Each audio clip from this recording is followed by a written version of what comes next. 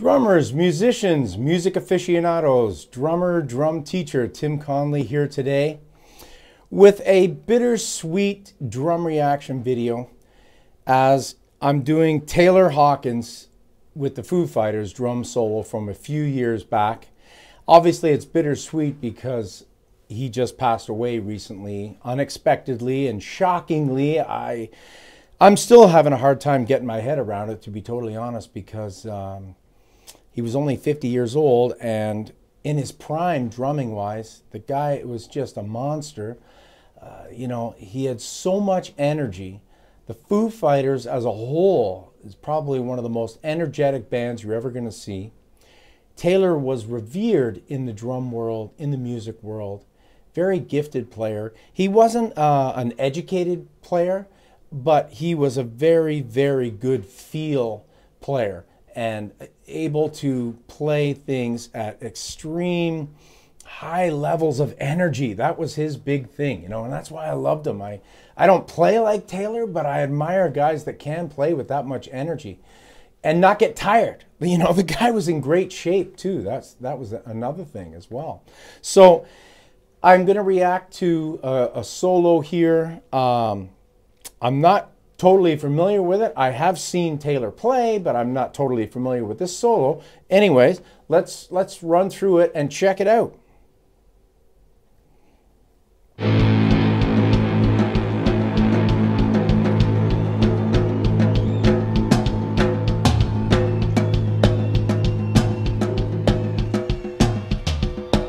Okay, so it looks like he's got a bass and right-hand snare ostinato, playing some musical phrasings against that ostinato with his left hand. And then he just changed it, of course. I love those Gretsch drums. Fantastic drum kit. And I love those concert toms. Very Neil Peartish.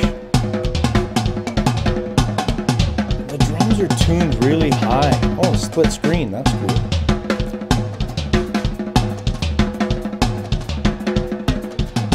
You know, his fluidity and movement around the kit is unbelievable.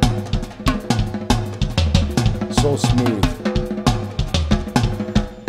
A lot of this kind of almost molarish technique that he's utilizing.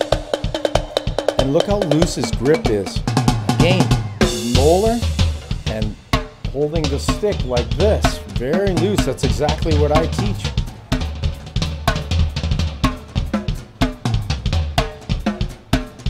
And he's having so much fun. That's the most important thing.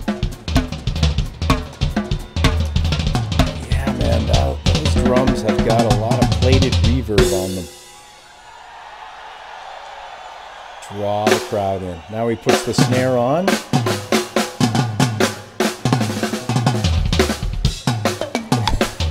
Oh, he's got a jam block. I see it now. I could hear it, but I didn't understand where it was coming from.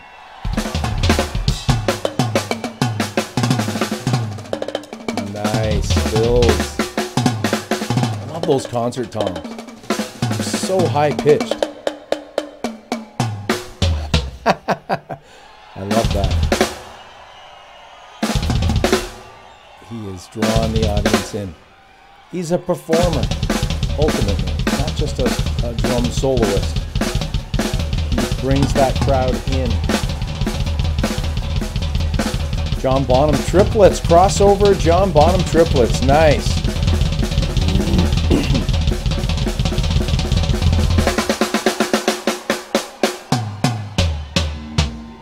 Nice. Oh yeah. Now we got a new element. This solo just changed. There's Dave.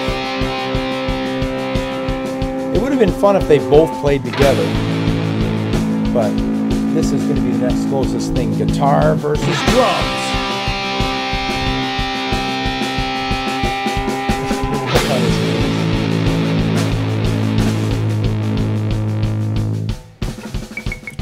Oh, that's cool. Moving his way, pinching the string and moving his way along the string. I'm not a guitar player, but that's what I assume he's doing. Guitar players, let me know in the comments. Or drummers that play guitar.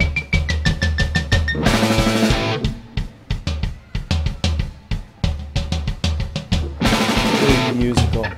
Always love musical solos. And the way they're staring each other down, I love it. You can feel it's building. It's building. We're going to go into a tune here, no doubt. Yeah. Man, great fills. Awesome. Yeah. Look at the energy level.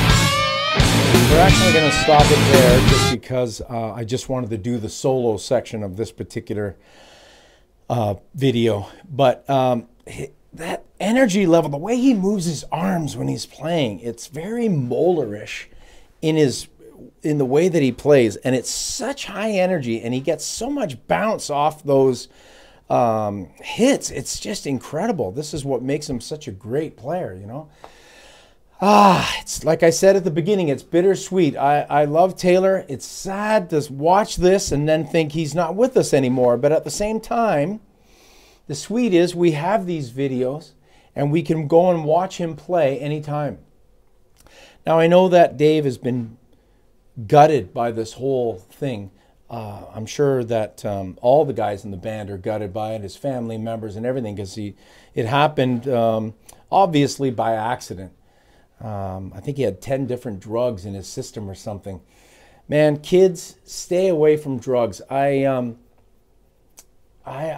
know, I've toured, I've been around the drugs. I've never used them. Never. I've never been a drug user. I like to have the odd beer. Never drunk at a gig. I think maybe twice I was drunk at a gig, actually, but I was young and stupid. I've always pursued a more professional approach to music and stayed away from the drugs and the alcohol. And you're going to live longer. Sadly, you know, Taylor had his demons and they caught up to him, and that's unfortunately what often happens, especially with leading a rock star lifestyle. But nonetheless, excellent drum solo. I'm thrilled with this video here to be able to share this with you, my audience. Keep drumming. Please like and subscribe. Keep watching my videos because I need some more watch time hours. I'm very close to monetization. I just need a few more hours, a couple hundred hours, I think, is what I need to get monetized. So I want to keep putting the content out. I got lots of videos to put out, or lots of video ideas, I should say, that I want to put out. I do have a lot of new videos that I've recently put out. I want to keep it going. I do reactions, I do unboxings, I do lessons, I do reviews of gear, you name it, I do it all. Anything drum related. Tim Connolly Drums. Thank you very much. Keep drumming. See ya.